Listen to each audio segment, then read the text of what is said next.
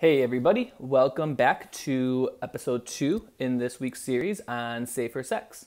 If you didn't catch my intro video talking about safer sex and why we're covering this topic and the importance of talking about safer sex in this day and age, then check out the video right before this one. It's the first episode in the series. Today for our safer sex topic, we are going to be talking about abstinence. Now, abstinence is a great form of safer sex. It is the most effective form of safer sex because if you're practicing abstinence, you're not having sex at all. So it's not even safer sex, it's just not having sex, which is a really great choice. I always tell people, like, if you don't want to have sex, you shouldn't be having sex. Or if you don't think you're ready to have sex, don't have sex. You have plenty of time to be having sex in the future, and you don't need to worry about having it right now, especially when I talk to like my high school students, my middle school students. I always tell them, like, yeah, sex can be this like really great, fantastic thing, but it also has a lot of responsibilities associated with it when it comes to safer sex and things like that. And so I always tell them, like, look, maybe you're 15, 16 years old right now. You have like 50, 60 more years ahead of you where you could be having sex. And so there's no need to be doing it right now. There's plenty of time to do it in the future. However, a couple things happen when people are practicing abstinence. One of the major things is that they only practice some forms of abstinence. And so if you're trying to prevent pregnancy, avoiding vaginal sex or being abstinent from vaginal sex, great for avoiding pregnancy. But if you're trying to avoid other things like STIs and stuff like that, you can't have other forms of sex. You have to abstain from all forms of sex. The only form of sex you could probably participate in if you are trying to avoid STIs and pregnancy would be something like mutual masturbation, where you're touching your genitals and your partner's touching their genitals, and there's not too much back and forth touching. That's, a form of sexual activity you could do that's really low risk. But for the most part, if you're abstinent, you have to be abstinent from everything. Oral sex, mouth on your partner's genitals, penis, vagina, anus. Anal sex, no, avoiding your partner's penis and anus or things like that. People often think like oral sex. If I give someone a blowjob, I'm not going to get an STI from that. But you can. If you, put your mouth on someone's vagina or on someone's penis or on someone's anus, the fluids from that part of the body will get into your mouth. And they can spread STIs if your partner is infected with something. So if we're practicing abstinence, we have to make sure we're practicing abstinence in all of its forms to make sure that we're avoiding STIs. Another thing that happens with abstinence is that not everybody who's abstinent is abstinent because they want to be. Some people are abstinent just because they don't have any sexual partners right now. And you know what? That's why you're abstinent. That's fine. It happens. We don't always have sexual partners whenever we want them.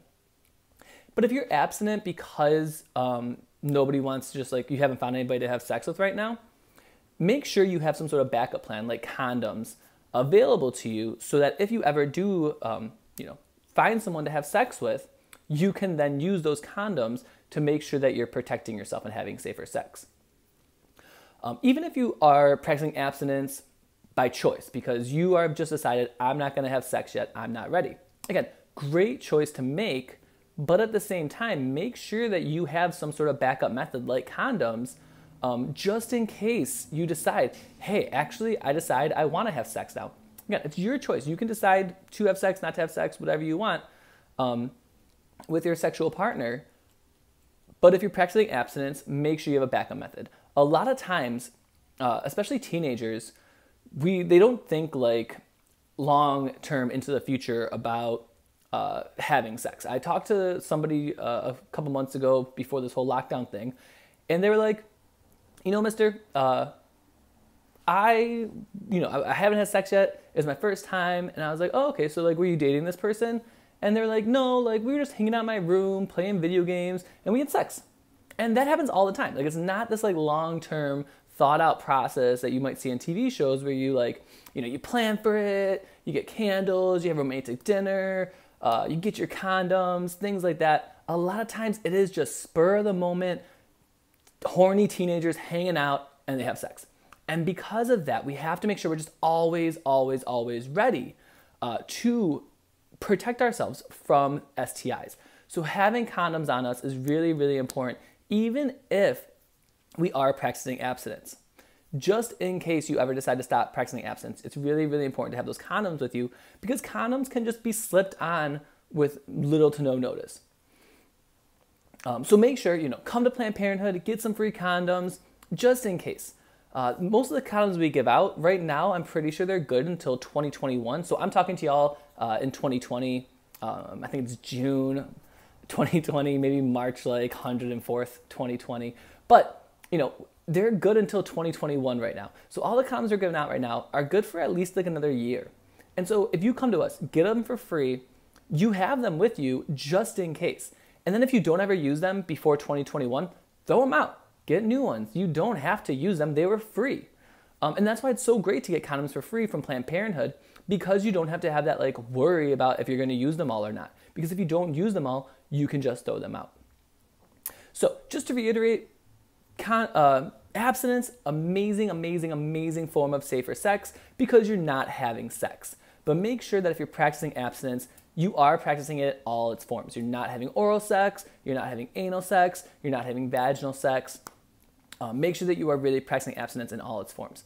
And then have a backup method, just in case. You never ever know when you're gonna decide to have sex, or when someone's gonna say, hey, I wanna have sex, and you're gonna be like, yeah, this is the time. So have condoms on you just in case. Come to Planned Parenthood, get your condoms for free.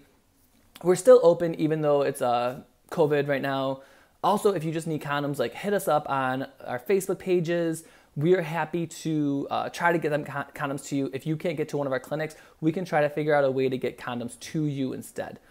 So please hit us up if you need condoms. They're free, and they can really just be a great, great, great backup method to make sure that we're preventing STIs. All right, Joe, that's going to be it for today. Tomorrow, we are going to talk about mutual monogamy and polyamory, and how to make sure that we're having safer sex in those types of situations. So thanks, everybody. Like and subscribe. I will see you tomorrow.